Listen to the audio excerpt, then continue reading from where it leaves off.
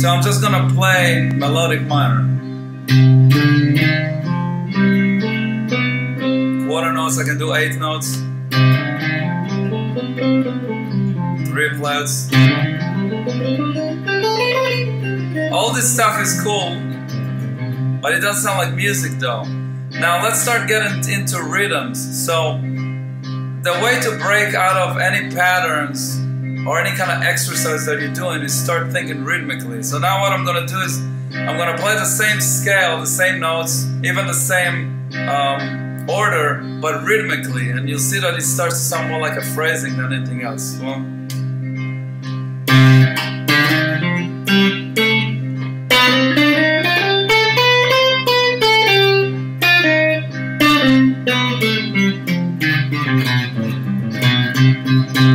now I'm gonna start just rhythmically play with the rhythm, but maybe play with the notes a little bit.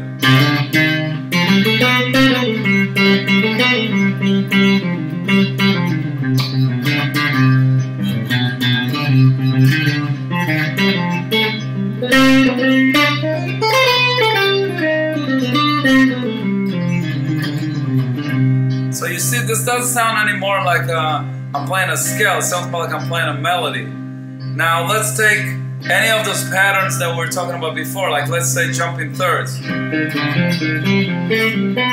That sounds like an exercise, correct?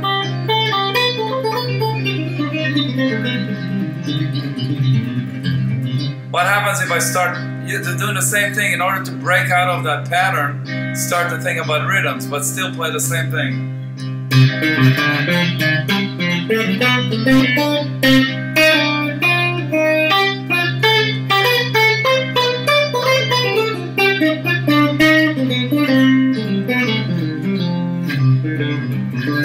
Now start moving the pattern a little bit, but still playing the same thing.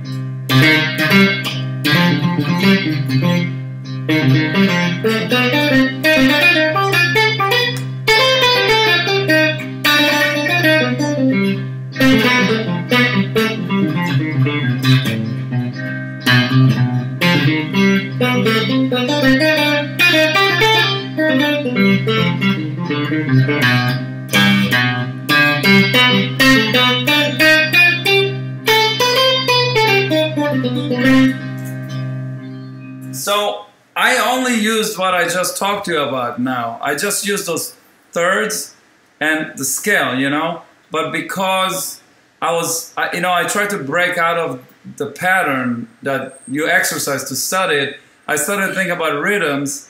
And once you start thinking about rhythm, you break out of the pattern. You basically start to develop your kind of your voice, like your phrasing, you know.